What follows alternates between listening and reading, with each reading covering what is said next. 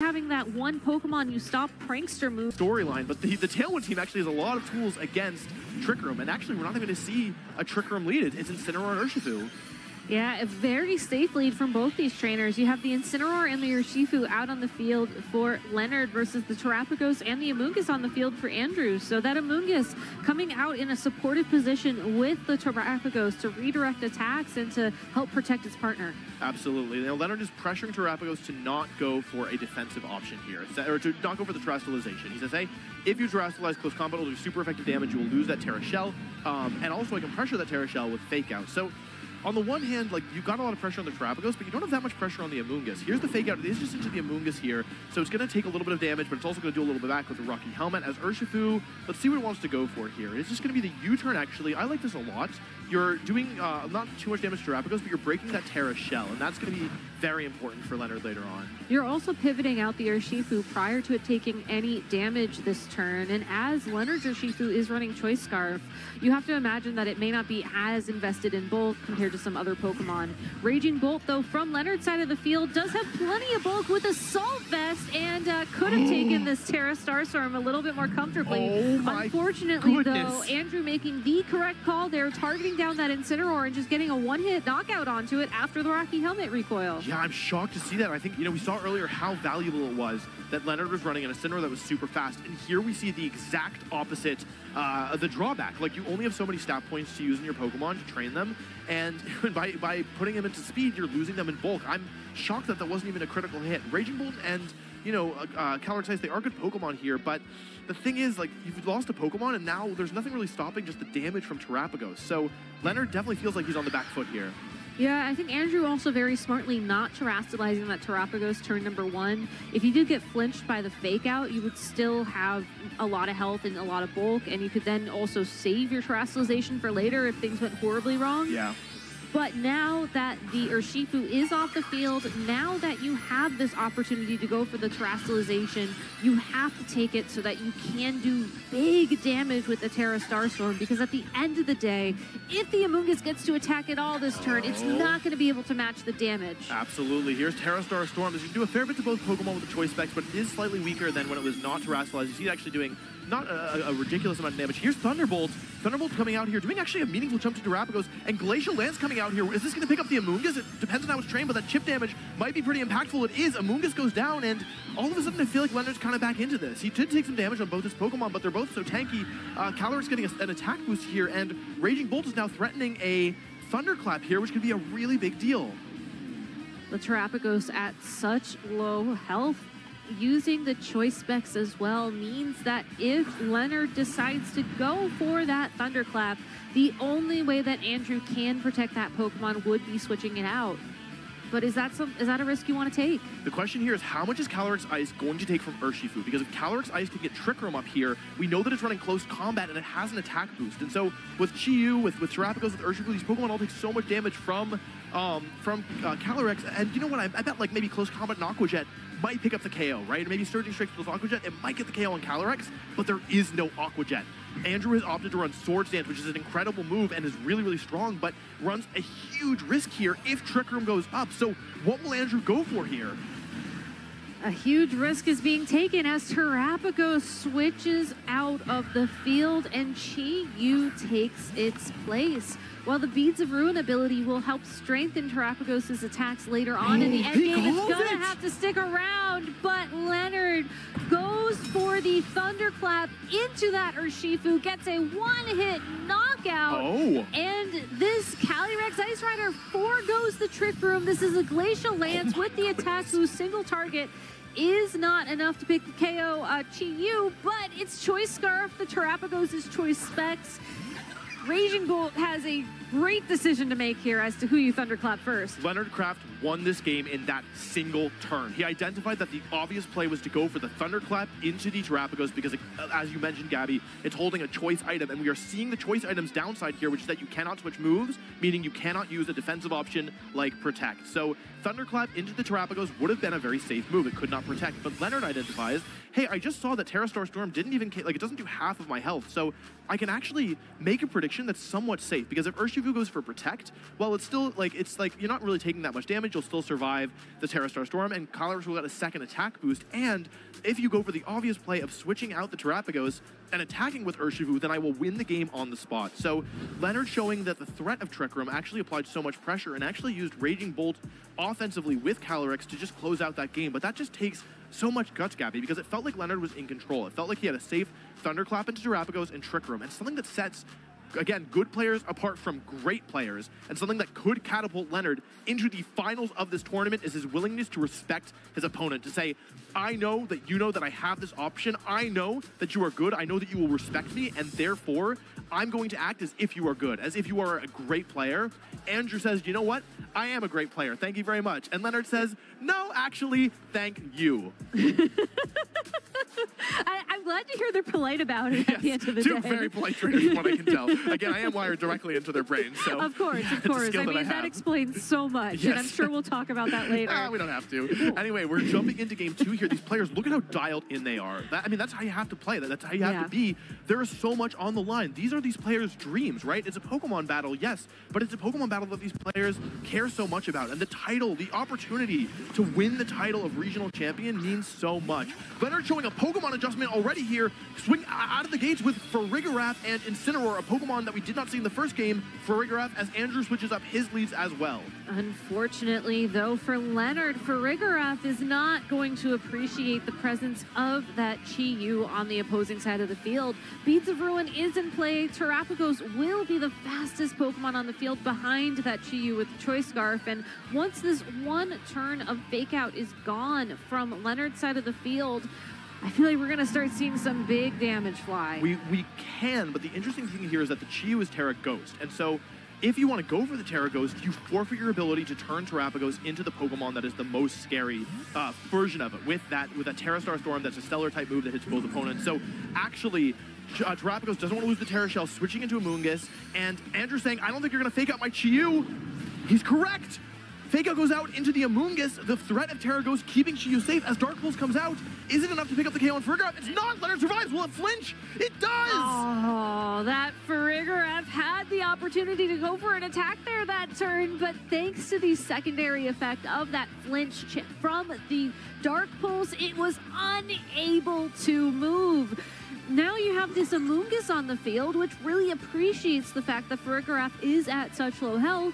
As when we were talking about this in Team Preview, Leonard's anti-Amoonguss Pokemon really is that Farigiraf. That's right. That was a huge, huge turn. I mean, without the flinch, I think this game could look very, very differently. And yeah, I mean, a good call from Leonard to know that he would survive a Dark Pulse, but yeah, it's not going to take a second one, I'll tell you that. But Farigiraf going down there, that 30% chance to flinch coming up huge. And now what is Incineroar going to do? Because if Leonard does not have a Amoonguss in the back, something is going to be falling asleep. Here's the Flare Blitz coming out into the Amoonguss, not picking up the KO. That's a bulky Amoonguss, and it's actually going to do a lot of damage in return with both the Rocky Helmet and the Flare Blitz recoil. Incineroar hasn't been attacked yet except by Amoonguss's Rocky Helmet, and look at how much health it's already lost. Over 60% forced to eat the Citrus Berry, probably far earlier than it would like to. Yeah, and with no safety goggles available to it either, as Farigiraf was holding that item, that Incineroar is put to sleep. Yeah, this is looking bad for Leonard.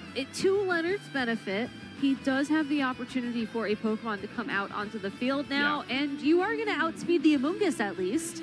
That's true. With the Chi-Yu locked into Dark Pulse and looking at Leonard's Pokemon, I mean, you have to assume we're going to see either the Calyrex Ice Rider or the Urshifu from him. Yeah, I think it could also be, Raging Bolt is the other option. Like, Urshifu's obviously extremely, extremely good, but Raging Bolt felt like it did so much work that last game that I do understand the desire to bring it here. I mean, it makes sense, right? The problem really isn't the Pokemon on the field, it's the Pokemon in the back, right? Like, it's this Terrapagos mostly, because if it weren't for the Terrapagos, you could have brought in Calyrex Ice Rider, maybe Terra had gone for the Trick Room or just gone for a KO on the Chi-Yu and then figured it out from there. Terrapagos switching in here, getting the Regenerator ability on Amoonguss, saying, hey, I know that you don't have great ways to hit it. Here's another Dark Pulse. It is being boosted by the Beads of Ruin. It's his first turn of sleep, and Incineroar was guaranteed to take that. The question is Raging Bolt going to be able to attack here? It is Thunderbolt. It is going to be weakened by the Terra Shell here. So Terrapagos losing the value out of that Terra Shell. A Paralysis could turn this around. It is, oh my god, that actually did a lot of damage thanks to the Beads of Ruin. So yeah, the Terra type on this Raging Bolt is electric, actually. I almost wonder, Gabby, do you think there's a chance that with the Terra Electric and the now not super, like the neutral damage and the Beads of Ruin, is there a chance that Terra Electric Thunderclap could knock out Terrapagos? I mean, if anybody would know that, it would be Leonard Kraft III, who is arguably the most knowledgeable Pokemon trainer out there in terms of mechanics. And I think beyond that, honestly, this is a shot that you have to take. He's going for Your it. Incineroar is asleep. You probably aren't going to wake up this turn, but you know that if you attack with the Thunderclap, and if you go for this Terastallization, you're guaranteed to hit one of these Pokemon, as again, they're both holding those choice items. Yeah, if this works, Thunderclap comes out, will it KO? Terrapagos just got so much tankier, but it is a very powerful move. Well, not very close, unfortunately. Dark Pulse coming out here as well. It is worth noting, this game is not definitely over. Like, there is still a way for Leonard to get back into it. This is going to KO the Raging Bolt and will do a lot of damage to the Incineroar. I mean, it might KO. I'm not entirely sure. Okay, yeah, I think this game is over, Gabby. We're going to game 3. I do think that was the right play from Leonard, though, identifying that, hey, you know what? I'm so far behind. That flinch just put me so far behind. The only way back into this is I need Thunderclap to KO Terrapagos, and to his credit, he would have got it with a critical hit. If he'd gotten a critical hit, woken up with Incineroar, gotten a parting shot off, this entire game could be different. And so we do see his final Pokemon here is the Calyrex Ice Rider. But yeah, unfortunately against the 4 Pokemon left, there's just nothing Leonard can do. And this is one of the weaknesses of Farigiraf, is that it's very vulnerable on that setup turn. And one of the strengths of Terrapagos is that Leonard did not want to Terastallize his Farigiraf turn 1 to take less damage from the Dark Pulse because of the threat of Terrapagos. So it's a 4-0 victory for Andrew Zheng here in the second game of our best of 3, meaning that whoever wins this final game of the set will be advancing towards the finals. Yeah, I really do like how Leonard tried to lead the Farigiraf in this game number 2 to just respect the fact that, yes, Andrew did lead Amoonguss both games and really just say, hey, I want to make sure that this Amoonguss is essentially neutralized before I try to go for my speed control, before I try and go on the offense. But unfortunately for Leonard, there just wasn't enough time, and Farigiraf took too much damage from that Dark Pulse. Yeah, I think the turn 1 was really important there, right? Yeah. Where Fake Out, if that had gone into Chi-Yu, and I think on a Terrapagos team, you can risk it going into Chi-Yu there because of the Terra Ghost being so costly. Terrapagos' stats improve in a meaningful fashion when it Terastallizes, and both its HP and special attack stat become significantly higher, as well as Terra Star Storm becoming a spread move. And so, yeah, it can be a pretty big deal to get that Terra Star Storm and the Terastallization off. And so, because of that, Terrapagos players rarely want to Terastallize another Pokemon. It does happen occasionally, and of course, Leonard might have felt like he needed to respect the option, but you can typically be a little bit more aggressive with the, like, assuming that the other Pokemon are not going to Terra because the cost is so high of Terastallizing a Pokemon that is not Terrapagos. So then that begs the question, though, if you go for the run back with the Incineroar against the Chi-Yu lead, do you go for the Fake Out into that spot, or do you think that Andrew Zhang's just going to take a huge swing and go for that Terastallization? It's tough. In a game 2, when you're up a game, it feels like that's the time to risk it, right? Exactly. Say, you know, this is already a niche move, but in a game 3, I mean, how many games this weekend have we seen by a player making an incredibly aggressive play, kind of betting, going all in on a Pokemon, on like a specific play, calling a specific option. And so now that it's game 3, especially because you revealed what happened the last game, I would be a lot more nervous to go for it here. And we see that Leonard probably agrees, as he does lead off with Incineroar and Raging Bolt against Urshifu and Amoonguss. So once again, we do see the Amoonguss on the field for Andrew, but it's going to be the Urshifu next to it. A Raging Bolt is a great adjustment here as well, because it will be able to at least threaten the Urshifu pretty well. We saw how well it could take the attacks from Terrapagos and Chi-Yu, but unfortunately, I think this Incineroar is in a bit of a tough spot here. You want to try and flinch the Amoonguss so you don't get put to sleep, but then you're going to be taking a Surging Strikes from that Urshifu. Yeah, absolutely. It's a very dangerous position for both players, because right now you're being threatened by Fake Out and Thunderbolt. There was the option for Swords Dance, protect both, go for a Swords Dance, but not what Andrew's going for here. Surging Strikes comes out. It does a lot of damage. The thing is, this Incineroar's holding the Citrus Berry, and if I know Leonard, it might have been trained to survive the Surging Strikes after the Citrus Berry, but the Rocky Helmet might make things a little bit more complicated. Second of Surging Strikes, I don't think it's going to be enough. I think the Rocky Helmet is actually going to put Incineroar, it's going to make the difference here. Incineroar goes down after a single Surging Strikes, but what did Raging Bolt go for? Will it KO this Urshifu in a single hit? Because if it does, this could change the game immensely. The move coming out is Volt Switch. I don't think there's going to be enough damage. No, oh my goodness, it is. Is it a critical hit? It's not. No. Raging Bolt has a ton of special attack investment, or maybe it just, yeah, like somehow picks up the KO, and Raging Bolt is switching out here. But Gabby, I don't think that's that bad of a trade for Leonard. I don't think so either, because now Leonard has the opportunity to get that Farigiraf out on the field in a situation where the Incineroar could then maybe come, or the Incineroar was just knocked out, but still you can have that support alongside of that Pokemon, so you're not in as bad of a position as it was in game number 1. You do have to respect the threat of this Amoonguss here, but we know Calyrex Ice Rider will outspeed and could potentially knock out from this range. That's right, yeah. So, I mean, Ice Rider we saw from in game 1, Fake Out plus Glacial Lens was enough. Most times that should be enough, unless the Amoonguss has a ridiculous amount of defensive training. As Raging Bolt comes back in here, I love this positioning from Leonard. What this is saying is, hey, you can Rage Powder, yes, but that means that I'm going to get your Amoonguss, and if you don't Rage Powder, then Thunderbolt will break the Terra Shell.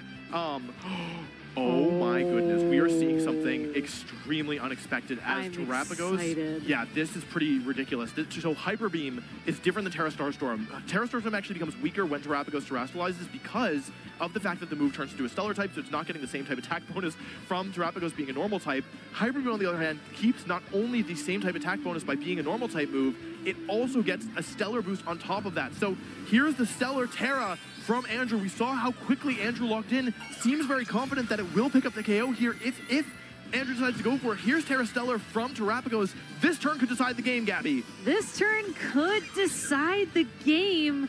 A big risk, though, as you are not able to attack next turn with Terrapagos. Hyper Beam, though, into the Ice Rider. That's a one-hit knockout. That Terrapagos was able to make that work. Can take the Thunderbolt as well here, and with the Raging Bolt put to sleep by Spore, Andrew might have just found a way to break through Leonard's strategy. It all depends on the last Pokemon. If it's Farigiraf, Leonard does have a way to wake up, and he has a way to attack around the safety goggles, but if it's Urshifu, I don't know if it's going to be possible for Leonard to get around this Amoonguss. Leonard taking his time, he's thinking things through. We also haven't seen the Amoonguss on Leonard's end. I don't know how good that would be here, but it is the other option. But it really comes down to this last Pokemon. We saw Urshifu in game 1, we saw Farigiraf in game 2. What is it going to be from Leonard? Taking a moment, I think, just to process the gravitas Urshifu here. I mean, if you think about what's on the line, the winner of this match will go on to the finals. The winner of this match will get championship points, will get prize money. There is so much on the line here for these trainers, and that's exactly why you saw Andrew reach for that Hyper Beam. Yeah, that was the out, and that could have been the winning play. Here comes a Rage Powder just to keep the Terrapagos safe this turn from any damage. Close combat, not very effective, going to drop the defense of that Urshifu, in addition to taking some recoil damage from Rocky Helmet. Raging Bolt does not have the opportunity to wake up this turn either, but really, as long as Amoonguss is around to use Rage Powder, that Terrapagos could go for another Hyper Beam. Yeah, the thing is that Hyper Beam is only, I believe, 90% accurate, which means that if it misses a single time, this entire game could turn around. Chi-Yu only has the move Heat Wave to hit multiple targets, so if somehow Leonard were to deal with these two Pokemon, Chi-Yu could find itself in a lot of trouble. We do see actually a really risky play here from Andrew, choosing to save Terrapagos. Leonard has a way back into this game. There is a 1 in 3 chance that Raging Bolt will wake up. And if Leonard targeted down the Chi-Yu with a close combat and Raging Bolt wakes up and goes for a Draco Meteor, this game could be turned completely on its head. Beads of Ruin will take a moment to activate here to ensure that special attacks do more. Here comes that close combat. It's a one-hit knockout onto the Chi-Yu. What will Raging Bolt do? It's a 1 in 3 chance, Gabby. Raging Bolt, this is your moment. If you want to win this tournament, you need to wake up right now. It stays asleep. Unfortunate for Leonard as Andrew fires off with a Spore here, going to put Urshifu to sleep, and it's still not over, actually. Leonard still having this full HP Raging Bolt means that he does have a way back into this game. It's going to be so hard against these powerful Pokemon, Amoonguss and Terrapagos, but it's not over just yet. It's not over just yet, and Terrapagos does get the opportunity here to change the attack that it's using, so it will not be relying on Hyper Beam anymore. It looks like Andrew is switching to Terra Starstorm, which should be a knockout onto that Urshifu. but will take a couple more turns for this Raging Bolt. But as long as Amoonguss is there to protect its partner in that Terrapagos, it is going to be able to go for these attacks. How much is it going to do, Gabby? Terra Star Storm coming out here. It will KO Urshifu. The question is, how much does it do to Raging Bolt with the Assault Vest? That's not that much damage. Raging Bolt, if you wake up this turn, if you connect a Draco Meteor, you can win this game. Raging Bolt stays asleep.